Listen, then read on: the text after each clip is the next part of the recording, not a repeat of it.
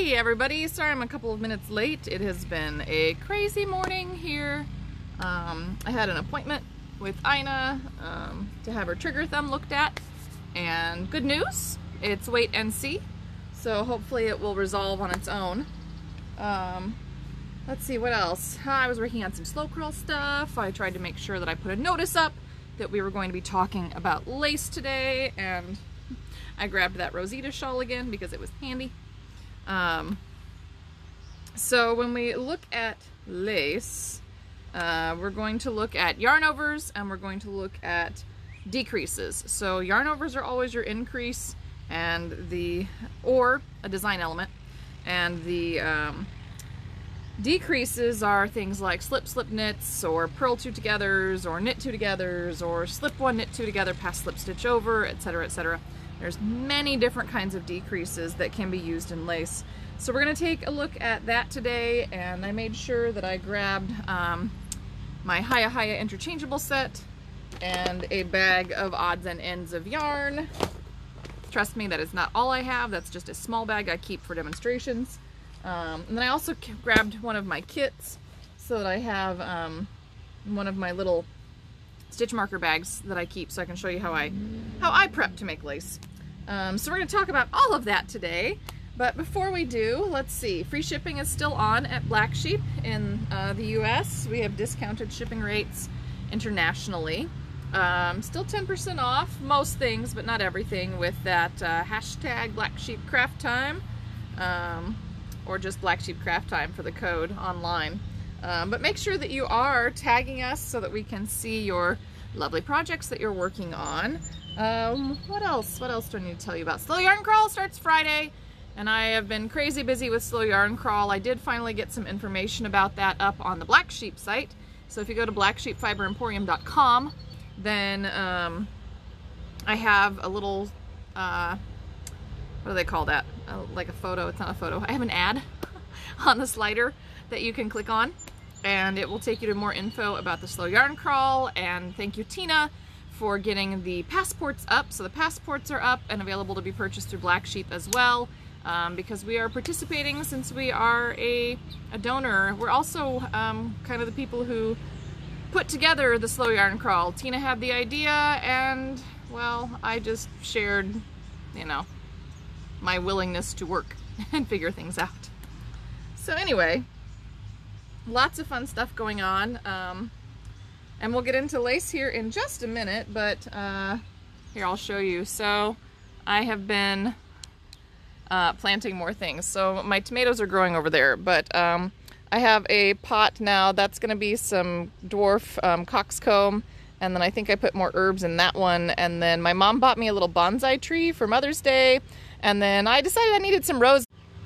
There we go. And then all of the herbs decided to grow, and so now I have this like green spot out here on my deck, and I really like it. So we're talking about moving some of the patio furniture up. Avi brought up the bench, so we're talking about bringing up some other stuff to make it even nicer out here when I get to talk to you guys. So anyhow, we're gonna get started with some lace today. And I'm going to show you, I don't know how good the camera is on this, but let me bring it up. Let's see. I don't know if you can see those strong increases and decreases. So when you use paired increases and decreases, and you use knit two togethers and slip knits, you can make some really nice architecture in your knitting. You can put some really nice lines in. So that's why it's important to know several of those increases, or excuse me, several of those decreases to pair with your yarn over increase. And in lace, the yarn overs are used two ways. They are used to increase the piece, and they're also used as a feature because you're using those holes to create a pattern. So now that we have that out of the way, there are two different kinds of lace in knitting. So there's lace knitting and there's knitted lace. So lace knitting has patterning on both sides, where you pattern on the right side, pattern on the wrong side, pattern on the right side, pattern on the wrong side. With knitted lace, you have patterning on one side and then you have a rest row on the back, whether that's a knit row or a purl row. So you've got pattern and then rest row, pattern and then rest row.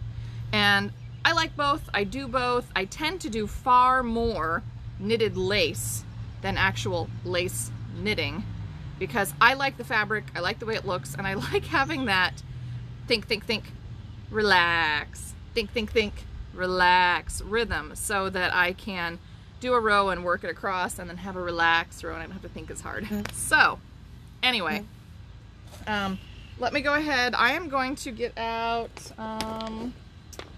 what should we use today? I could get out the tweed. The tweed makes pretty lace.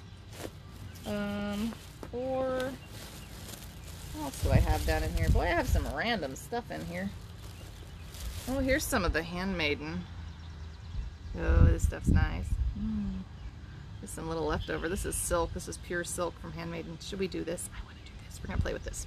So this is that lovely Handmaiden silk. So I'm going to take out some actual lace weight yarn. Not even going to use fingering today, although I probably should. I may switch to that if we need it. And then, yeah, we'll use some, maybe some 4s. Let's use some 4s. The 5s, I probably could use a 5 or a 6 with the fingering weight, but yeah, let's go ahead and use some 4s. That's really, I mean, we're just gonna practice and play. Hi, Debbie! You're checking everything out, huh? Do you knit? I don't know. I know Debbie because of rabbits. So I don't know if Debbie's a knitter or a crocheter, but I know Debbie from rabbits. Yes. And I was hoping that we would have a little more time when we got to see each other. Oh gosh, a couple weeks ago now? I don't know. Feels like forever ago. But it just didn't quite work out that way. I took her tomatoes because, you know, I've been growing a lot of tomatoes. And I still have a lot of tomatoes. But that's okay. My very good friend Lauren is coming down Friday. That's 2 days. Oh no. I've got to get that bathroom cleaned. Yeah. So she's coming down Friday and then she's going to stay until the following Wednesday. And we are going to quarantine together so that she can see Ina and have a little bit of crafty time fun because she does usually come down for my birthday, or her birthday I mean, for the whole weekend. So it should be a good time. And we're going to knit and we're going to, I don't know, knit and tat, and we'll probably do some sewing and maybe we'll do some embroidery. I don't even know what all we're going to do, but it's going to be fun. We're going to have a crafty weekend and it's going to be great. So, okay, let's get started. I'm going to flip the camera. So if you have yarn and needles, then we will walk through what we're going to do. Alrighty. So here, we're going to flip the camera. And let's see, there's a handy dandy little cloth. So I just took some size 4s and put together my interchangeables, and then I have some lace yarn here, and you could be using fingering. If you're using fingering, try a 5 or a 6, because the point of this exercise is to play with lace. So all we want to do is go ahead and cast on, and I'm going to use a long tail because that's fast and easy and I've done it before. And we're just going to long tail cast on about 20 stitches. That's usually what I recommend. It's enough to make a swatch, it's enough to play with. 20 stitches is good. It's very good. So I've got 1, 2, 3, 4, 5, 6, 7, 8, 9, 10, 11, 12, 13, 14, 15, 16, 17, 18, 19, 20. All right, so I'm just going to take my 20 stitches here, and then I'm going to do a knit row and a purl row, so we can just establish something to hold on to. I've done that in the past when I was showing you things. And same idea again, just going to go in, oh, if I can get it, there we go. That first stitch is always fun. And I am a continental knitter, so I hold my yarn in my left hand and I pick with my left. And many people who start with crochet or come from crochet and then learn knitting do this, because this is how, oh boy, this isn't good. I split my yarn. That is a hazard if your needles are too sharp, is that you can split your yarn. So that's good to know. Oh, this, man, this silk feels so good. Oh, it feels so lovely in my fingers. Man, I'm gonna have to get some more silk, I think. I should do some more designing in silk. I wonder if Ina will leave me alone long enough to do that. Probably not, I'm gonna guess. Okay, so there we've knit one row. And now I'm going to just purl a row. And then we're going to talk about yarn overs, and we're going to talk about decreases. So this, again, I cast on 20 stitches, I've knit a row, I'm purling a row, and I'm just doing that so that it gives me a little something to hold on to. Just something a little different. A little base.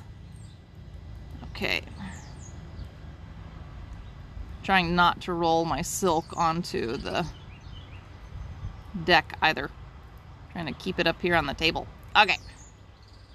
So there we go. I've cast on 20 stitches, and we just knit a row and purled a row. Now, when I come across this time, we're going to put in some yarn overs, and a yarn over is really simple. I know the first time I made a yarn over, I thought that can't be right. It's way too easy. I mean, I did something wrong. I don't know what I'm doing. It can't be that simple, but it really is that simple, because a yarn over is really just where, and all I did was just knit 2 stitches there. You literally put the yarn over your needle. Now this is sometimes called yarn around, but the idea is that you are just putting an extra loop of yarn on here to make a hole or to make an increase using a hole, a hole that makes lace. So that's the whole idea here. Now once you've made a yarn over, if you're keeping your stitch count the same, so if it's the same on every single row, every yarn over will have a paired decrease, because the yarn over is an increase. So for every increase, you have to have a decrease, whether that's a slip slip knit or a knit 2 together or some other decrease. So that's an important thing to remember. If you have the same number of stitches on every row, for every increase there will be a decrease. If you don't have the same number of stitches on every row, then you will find that not every increase will have a decrease. And sometimes that might just be like on a triangular shawl.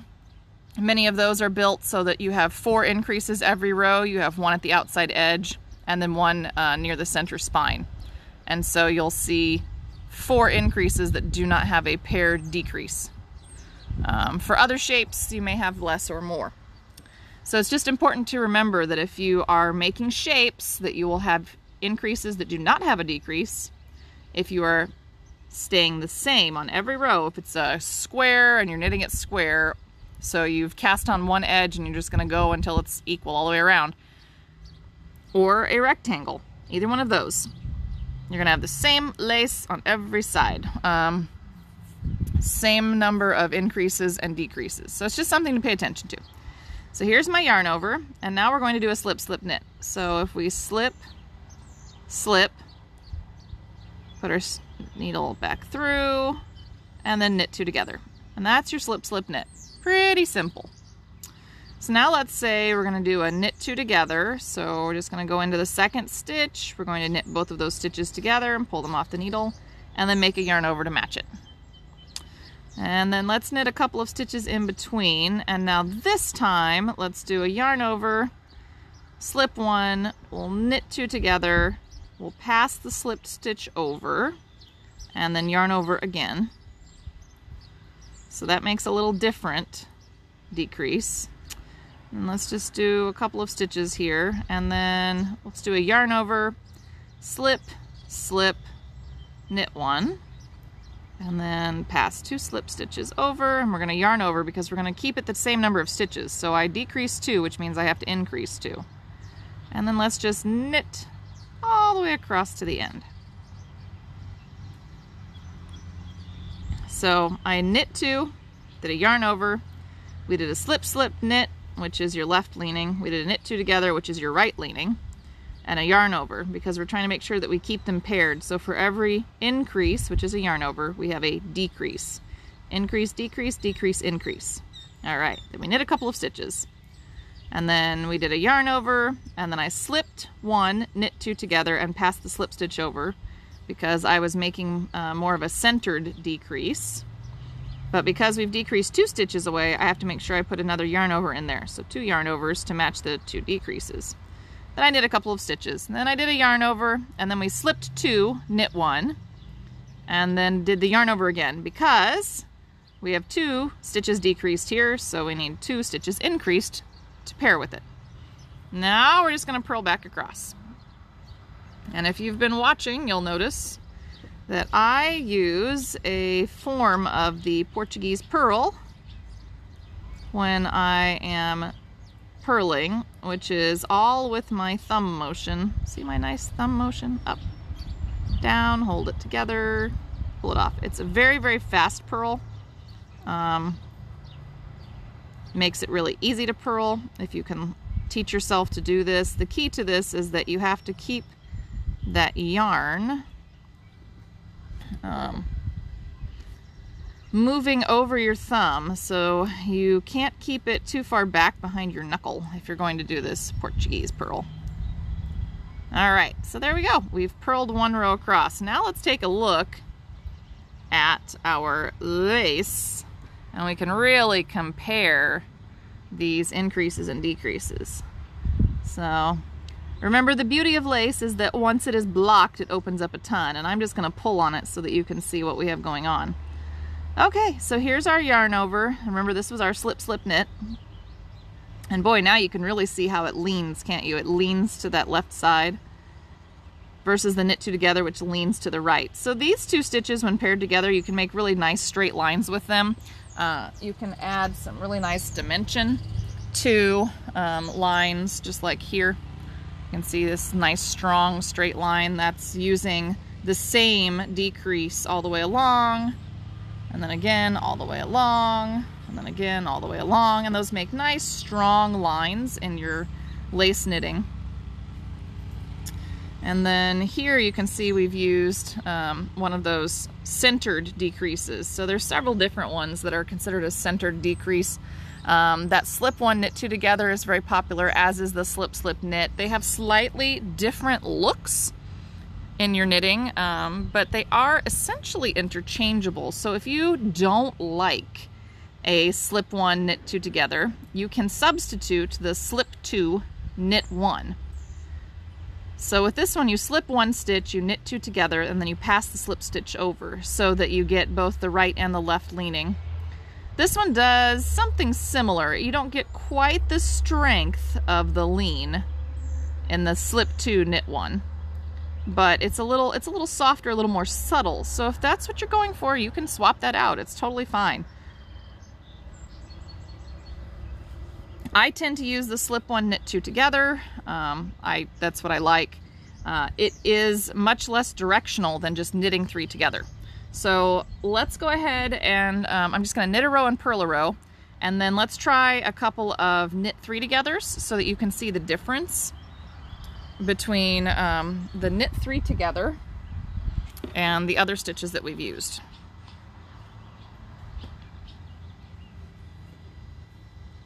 So I'm just going to knit a row, knit a boring row. And I'm doing this because I want to put a little bit of background, as I think of it, between our patterned rows so that you can see the differences a little bit better, because this is just for fun. It's me showing you how to do things. It's a little tiny sample. So, does anybody have questions so far? Now is a great time to put questions up because I can see them and I can answer them. Or do you have a suggestion for what we should do on Friday? I don't firmly have any idea. I suppose I could show something else with tatting, or I could get out the embroidery and I could show you some embroidery. I still have that turkey work and the stem stitch to do on my bees because I haven't made any more progress on my bee sampler. So that's a possibility. Does anyone feel strongly either way?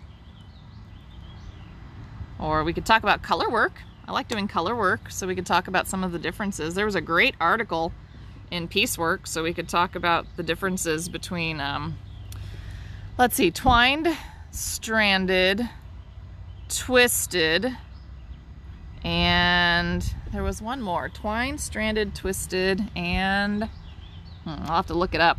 But there's 4 different methods that they talked about. It's very interesting. So we could talk about color work, if not this week, maybe next week. Okay, so let's go try that knit 3 together. So I'm just going to knit, knit, and now I'm going to yarn over, going to knit 3 together. This is when having sharp needles and good tension can make a huge difference. There we go. There we go. Knit 3 together, yarn over. Say knit 1, 2, 3. Let's do 4. Yarn over. And now this time we could do a slip, slip, slip, knit. Yarn over, because remember we need to keep them matched so we have the same number of stitches in our little sample here. And knit. A few more. Let's do, I guess, what haven't I done yet? Slip 1, knit 2, I did that one. Could also do slip, slip, knit, and then you could pass that, pass that stitch over. I don't know that anyone actually does that one, but hey, it'll look a little different, so we'll throw it in there, why not? There's many different ways that you can achieve what you want your thing to go with. Oh, I do. Sure, we can talk a little more about lace knitting on both sides. I mean, the only difference is that you don't have a rest row. But a lot of Shetland shawls do have, I shouldn't say that. So Shetland shawls, as well as the Estonian shawls and the Russian shawls, they all have both types of knitting, where it's both lace knitting and knitted lace. And they use them for different things. For example, I can think of how with hap shawls, if you wanted more warmth, you would definitely want to use knitted lace. Whereas if you were doing something that was like a christening gown or something that you didn't really wear a lot, that was very, very open, very lightweight, something that you would treasure and take care of, then you could definitely do lace knitting where you were patterning on both rows. Okay. So here we go. We've done some different decreases again. So down here again, this was our slip, slip, knit, our knit 2 together. This was a slip 1, knit 2 together, pass the slip stitch over. This one was slip 2, knit 1. Up here, I have a knit 3 together, and you can see how it's not exactly directional, but it's a little bit directional. This was a slip, slip, slip, knit together. So again, a little bit directional, but not terrible. This one does lean just a little bit to the right, just like our knit 2 together does. And this one does lean a little bit to the left, just like the slip, slip, knit does. And then this one is a little more like one of those center double decreases where I did the slip, slip, knit, and then passed that stitch over just a regular stitch, not even knitted, just for something different. So you can see the differences there in all those treatments. And sometimes we just add in yarn overs because we're increasing the stitch count. And then those yarn overs can be treated several different ways. If you're just increasing the stitch count, you can knit or purl that yarn over, or if you want to tighten and close your yarn over, let's talk about that for a second. Let me get over here. So let's say that we wanted to close down our yarn over right here. So let's say I've put a couple of yarn overs in because I'm increasing my stitch count. So when I come back to these stitches on the back side, so I just threw in a couple of yarn overs, just put them in. When I come back to those stitches on the back side, I am not going to just straight up purl them. I'm going to purl them through the back loop because I want to close them down. You could also knit them through the back loop to close them down, but that will then leave, you know, a little bump on the front unless you're working in the round. A lot of times if you're working in the round and you're using a yarn over as an increase and they don't want it to be a true yarn over, they'll close it down with a knit through the back loop. And if you are having trouble with your yarn overs and they are not big and open and lacy like mine, what may be happening is that you are knitting through the back loop and you are closing your loop down. So if I purl through the back loop just like this, and I'll do it again, purl through the back loop, what that does is it twists the base of the stitch, and when you twist the base of that stitch, it forces it to close more. So when we turn this around, you should see that my yarn over increases are right here and right here. But boy, were they hard to find, weren't they? They're right there. And you can see where it's twisted the base of that stitch. So that is what happens. If you don't have big, fluffy, open yarn overs, one of your problems may be that you are twisting the stitch closed. So maybe that's a little bit of troubleshooting for somebody. I hope it is. And to fix that, you just need to make sure that you are not twisting the stitch. So you have to purl through that front bar. You can't purl through the back. Wasn't that fun? Now I have 22 stitches. All right, so when you're doing lace work and you have your patterning on both sides, all that means is, oh boy, I don't have like a pattern in mind here, peoples. Oh well, let's just take off and try it. Let's say we're gonna do this, and then we'll knit two together, and then let's slip, slip, knit, and then yarn over again. Oh, also the placement of your yarn overs based on whether your stitches lean left or right. So if you yarn over before a knit two together, you're going to have a little smaller hole. The same if you yarn over after a slip, slip, knit than you would if you did a yarn over after a knit two together or before a slip, slip, knit. And that has to do with the directionality of your stitches. So these will be slightly smaller holes that I've done here for this purpose. Okay, I know I'm throwing a lot of information at you, aren't I? Isn't lace fun? So much fun. I do have a couple of PDF publications on my Black Sheep Fiber Emporium website as well about making lace. There's If You Can Knit Lace, and what's the other one called? It's a beginner and intermediate lace book, but they're both over in that lace section, and they're just little PDFs that give you a lot of information about choosing yarns and choosing needles, and there's some charts so you can practice chart reading, because I find it much easier to read a chart than to read a written direction for a very large shawl. So there's some good information there. All right, if we're going to pattern on both sides, that just means that when you come to your pattern, that instead of purling all the way across or knitting all the way across, and I've chosen to purl, so we're going to stick with that, you will be working with these open yarn overs, and that may be, you know, you might be ignoring them. It could be that you're going to purl two together ahead of that one,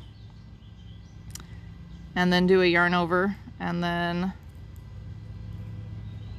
just work your way through, and then say we do a slip, slip, purl, just like this. Or it could be that you're actually going to be working the yarn over into your decrease. So it could be that you're going to come up to your yarn over just like this one right here, and you'll purl two together. Sorry, gotta throw that yarn over in. And then you might slip, slip, purl this, and it really just depends on your pattern and whatever your pattern says to do. Oops, and I should have put a yarn over before that. So watch this. If you forget a yarn over and you remember fast enough, oh, you can just go pick it back up again. Best part about a yarn over. If you discover that you have forgotten it on the previous row, you can also just pick up that strand in between.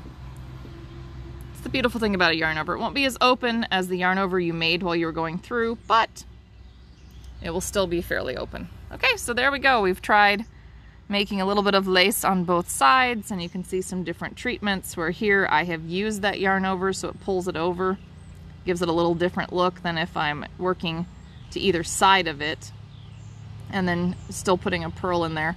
And again, it just really depends on your pattern and what your pattern's asking you to do. If I continue to do this, it will be a very open, very, very lacy piece versus a little more closed knitted lace.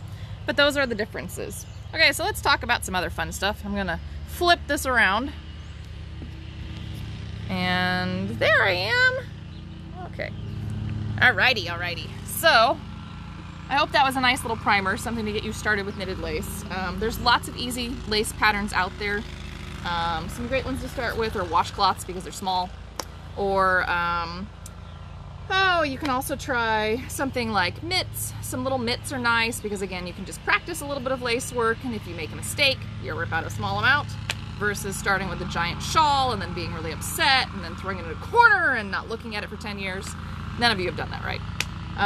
So you could start with a washcloth, you could try a cowl, you could do a hat with a touch of lace on it. You know, I like lace in my socks because, hey, why not? So let's say you like to make a lot of lace. Some tips for making lace are learn how to read a chart, because reading charts is an essential thing in our day and age. I know some people are just really against charts, but charts make it really, really easy to visualize what your pattern should look like. And then if you have a problem, it's really easy to see if your yarn overs aren't lining up correctly. And you can like see the strong directionality of my yarn overs in this piece, right? Nice and strong. So it really helps you to read a chart. Practice with a small chart. You know, practice with a tiny, tiny little chart, something that's really easy that you can learn from in a small piece, like I said, a little washcloth or a hat, something tiny. Just start there and learn. You do read a chart, it's probably gonna be backwards, but you read a chart from, now I have to think, it's my bottom right. You read it from right to left, and you always read it from right to left unless you have numbers on the opposite side where you would read it from left to right. So that's the key. If you have a rest row that's not charted, it may just say, on the wrong side, knit all the stitches, or on the wrong side, purl all your stitches, whatever it says. Then you won't have those rows written down. You'll only see the right side rows, there'll be odd numbers usually, and you'll always start from right to left, right to left, right to left. And you'll just go back like a typewriter. But if you have, this chart actually has both. So I have right sides and wrong sides on this one. And when you do that, then you go right to left, left to right, right to left, left to right. It's a little more complicated, but it's not terrible. Okay.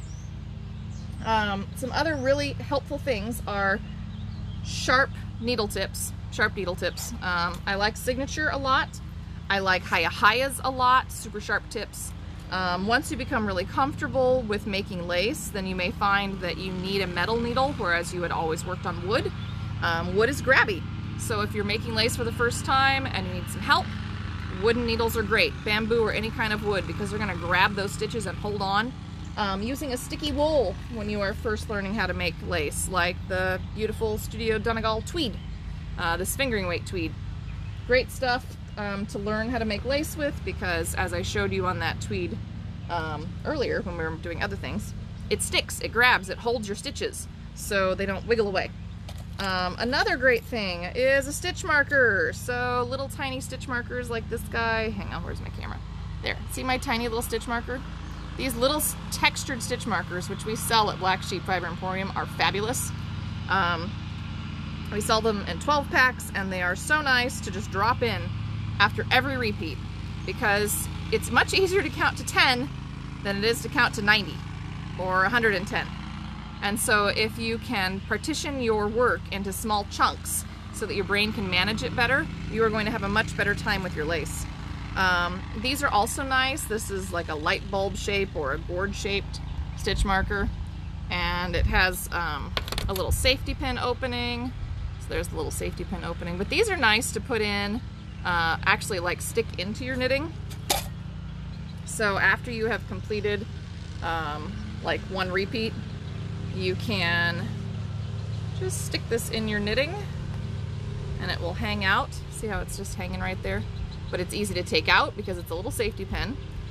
So those are great because you can mark your repeats, and that way you don't forget if you're on repeat 4 or repeat 10, because I sometimes don't remember to write that down on my paper, and if you can't read your knitting very well yet, it can be really, really useful to mark your repeats and put those stitch markers in so that you are more successful, because it makes you feel good and you build confidence, and then you can go on to bigger and better things, right? It's always bigger and better things. So anyway, lots of fun stuff. Does anybody have more questions about lace? Let's see, here's another kind of locking stitch marker. Tape measures. Tape measures are always a good thing to have around. I also keep scissors on hand. I usually keep some kind of tapestry needle so that I have my piece ready to finish my work. Apparently I like to have hair bands because I'm always putting my hair up and down. I desperately need a haircut, but soon, very soon. I usually make sure that I have a Sharpie or some kind of pen in my bag, and like I just have a little bag where I keep all of my notions and things, and then I just put that in my bigger bag, so I have little bags that go in big bags, and then I can flop these from bag to bag if I want, so I can use them in a larger or a smaller bag. Sometimes this is dental floss, but I actually use this to hold stitches, and sometimes you might need this in a lace piece, especially if you're doing like a provisional cast on, cast off, and you need to hold stitches somewhere, or if you're making a lace shirt or dress of some sort, you might need to hold some stitches for the underarm. I really love dental floss because it slides in and it slides out, and I do use the waxed stuff, and I've never had an issue with it staying in my knitting. I mean, sometimes it gets the wax flakes on it for a while and then it washes out, so it's not a big deal. So I keep lots and lots of things in my bags, and it just makes it better for lace knitting. So what do you guys want to see on Friday? We can do more knit stuff, or I can do some tatty stuff or some embroidery stuff. I don't know what to do for you. We've done cables, we've done lace, we've done the Estonian books, those were fun, that was fun. We've done basic tatting and rings and chains and joining. We've done self-closing mock rings and adding a bead and tatting. We've blocked several times between Tina and I, and I think she also did, I think she was doing a tutorial with beads as well. Yes, she did. I watched that. So she did some bead work. Let's see. I don't know. We could have like a little discussion about like spin and twist and ply, because I do spin as well. Or I could show you how to spin. That's another option. We could have a little spinning session. I can do both drop spindle and wheel, so that could be fun. At some point we will probably end up doing that. I don't know, I guess, let's see. Let's do, or there's that color work one. Let's do the color work one next week. So maybe the color work one, I'm gonna skip Monday because Monday is Memorial Day and my friend's coming, but maybe Wednesday next week we could have a little discussion about those 4 different ways to do color work. And I'll get my piecework article out and we'll talk about it, and that could be fun. So then Friday, I guess we should do some more tatting.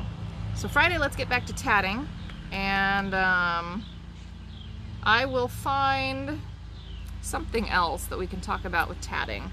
We've done a lot of the basics. We could do onion rings. Onion rings are fun. I don't know, we'll do some more advanced tatting. So we'll at least do onion rings, and I'll find 1 or 2 more things to talk about. I'll try to put a post up either Thursday or Friday, and we'll talk about that. And don't forget, Friday starts the Slow Yarn Crawl too. So if you haven't bought your passport and you're interested, it's a great time to get it, because you are going to get your first stamp with your passport. And if you buy it from Black Sheep, you get entered in our shop drawing. We're gonna pull 3 prizes throughout the summer. Yeah, hear that, Tina? We're gonna give away 3 small prizes each month. We're gonna do 1 in June and 1 in July and 1 in August. Little prizes. And then, of course, if you buy from any of the 35 other shops, you're going to get their sticker. You're going to get free pattern codes. We give free pattern codes every time you order from us, so you always get something for free, just for fun. But anyway, I will see you all next time. Stay safe, stay healthy. You know, please take care of yourselves. Stay crafting.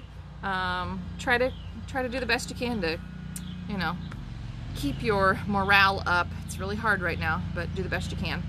And I'll be back on Friday. We'll do something with tatting. I don't know exactly what yet, but we will do something with tatting on Friday.